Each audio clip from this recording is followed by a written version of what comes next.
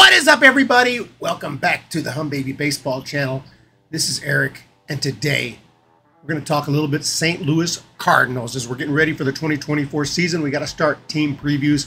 I'm very late in starting them this year. I went to spring training, got back, got really sick, still am sick, going into coughing spells. So that's why we're not going to do as many collaborations this year. I'm going to try to do a few, but I got to run through these quick. So these aren't going to be as extensive as usual, but we're going to jump into this team, talk about the Cardinals a little bit. But the big news is that they've just extended Oliver Marmol after last year's disastrous 71-91 season. I didn't see this coming. I figured, hey, it's his last year of his contract.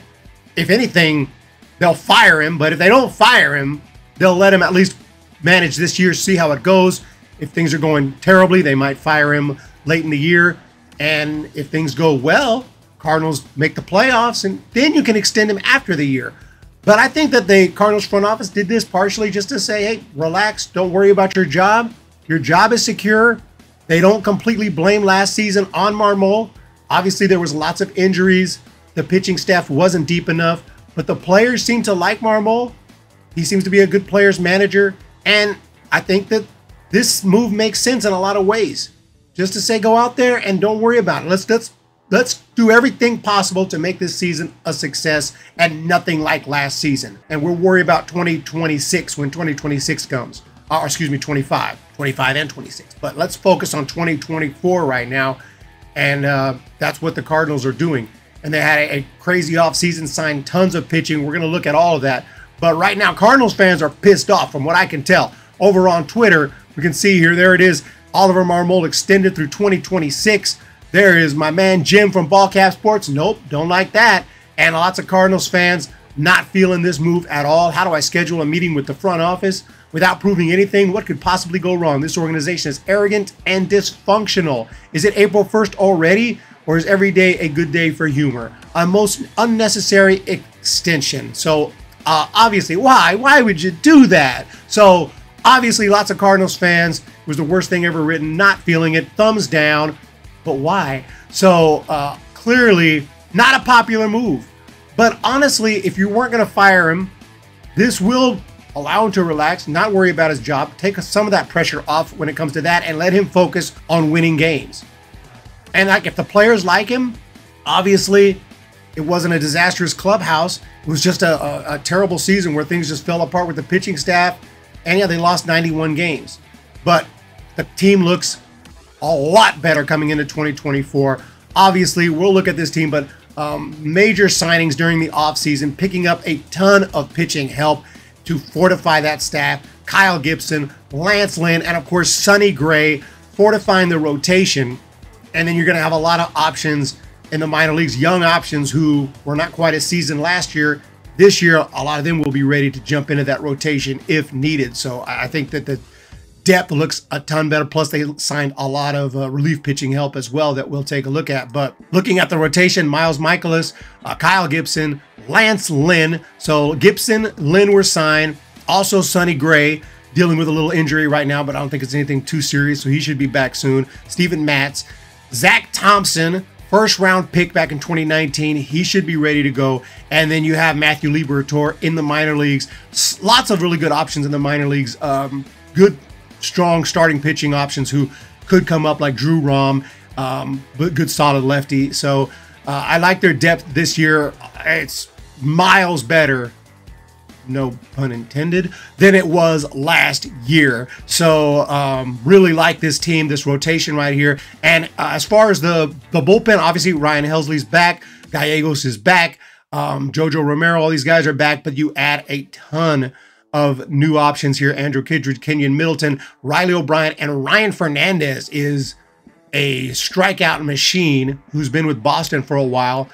Good hard fastball, and we'll see how he does as a Rule 5 guy. He's got to stay on the roster all year, but I like that they used every avenue they could. Trade, free agent, Rule 5, purchased a guy, did everything they could to fortify this pitching staff from the rotation to the bullpen, and it looks so much better. So I do not think this team's going to lose anywhere close to 91 games this year. Jumping into the starting lineup right here, it is a great looking lineup. ton of power. The middle of this lineup here is just very, very, very intimidating. Paul Goldschmidt, Nolan Gorman, Nolan Arenado, Wilson Contreras, Alec Burleson, and then Jordan Walker, and of course Dylan Carlson as well. I mean, the entire lineup, and then Brendan Donovan leading off. He's got some pop himself. Good on-base guy. Really solid guy to lead off. 365 on base last year, 358 on base. Of course, we know Paul Goldschmidt. But everyone in this lineup has a on-base percentage north of 300. Mason Wynn is a really solid young prospect. We'll see how he does at the shortstop position. But if he added a little depth in shortstop with a guy by the name of Brandon Crawford. So you add Crawford. Yes, he was terrible last year. Had like a negative 1.4 WAR, hit like 190 something. It was just a really poor year for Brandon Crawford. And at his age, turning 37 now, makes sense the Giants wouldn't bring him back. I'm a Giants fan. It's really sad to see him go. Really weird to see him not in the orange and black. Really sucks that he couldn't retire a Giant. Grew up a Giants fan, but it is what it is. He wants to continue his career, and he has a chance to do so. And Brandon Crawford's going to be a backup shortstop here for the Cardinals. They also bring back Matt Carpenter. I think this is nice, just to have a familiar name. Now you got a lot of guys retiring. You know, no more Pujols, obviously. No more Wainwright. So a lot of these legends, these Cardinals guys are gone. Matt Carpenter was there for years, over 10 years. Matt Carpenter was a St. Louis Cardinal going back to 2011. He made his debut in 2011. That's the last time the Cardinals won the World Series. I don't think he played in the World Series, but he made his debut that year. Ivan Herrera, backup catcher here, will be backing up Contreras. They also have some, good solid depth in the minors as well, offensively. But if they don't have injury issues, they're not going to need that because this lineup is really strong as is. So I don't see how this team can lose 91 games again with the improvements in the rotation and the bullpen and coming back with that powerful lineup. A little bit worried about guys like Brandon Crawford and Matt Carpenter also hit like 1-something with the Yankees last year. So a little worried about this bench and their depth offensively. But like I said, they do have guys in the minor leagues. Right here, we can see some of that depth. Thomas Sajaci here, right? Good, solid infielder. Cesar Prieto, Nick Dunn. We may see some of these guys make their big league debuts. I don't think they've made their big league debut yet.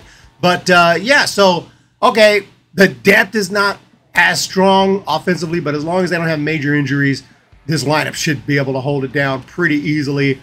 But they really focused on pitching depth because that was the problem last year. So overall, the Cardinals have made massive improvements, and it makes sense to me. You make sure that the manager is secure, he feels good, he's safe in his job, he's not going to get fired, he signs an extension, and let's go focus on winning. That's the mindset of the Cardinals front office. They've provided him now with a team with more than enough depth to be able to go out there and compete for a National League Central Championship or at least a playoff berth. Let me know what you guys think of the Cardinals in 2024. Those are my quick thoughts. Make sure to hit that thumbs up, hit the subscribe. Going to be pumping out these previews here this year pretty quick because I'm behind, like I said. But you guys have a great day. We'll talk to you next time.